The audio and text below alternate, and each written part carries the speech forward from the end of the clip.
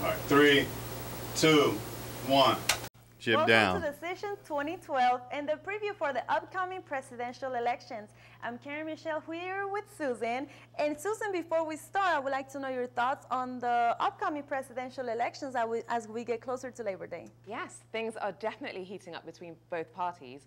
Mitt Romney has picked a younger running mate, Paul Ryan, and it's going to be a tough race ahead. Totally, elections are heating up. Camera and it 3. will be up to the voters to decide who will Take be the best camera candidate for our 3. country. Well, the TV ads are more negative than ever. Here is one of President Obama's latest commercial. It pokes at Mitt Romney's record as a businessman, alleging that he was a greedy Take DDR. and cold-hearted president for big capital. The Obama camp certainly seems to be on the attack, claiming that Romney has sent jobs overseas and that Camera he's 1. not paid his fair share of federal tax. In fact, Take Majority camera Leader 1. Harry Reid accused Romney last week of paying zero federal tax in 2011.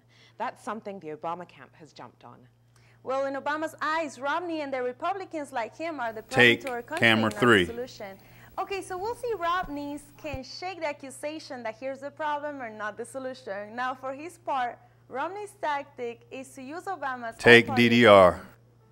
The Romney campaign thinks all it has to do is flash back to the 2008 Democratic primary when Hillary Clinton and Obama were clobbering each other every night.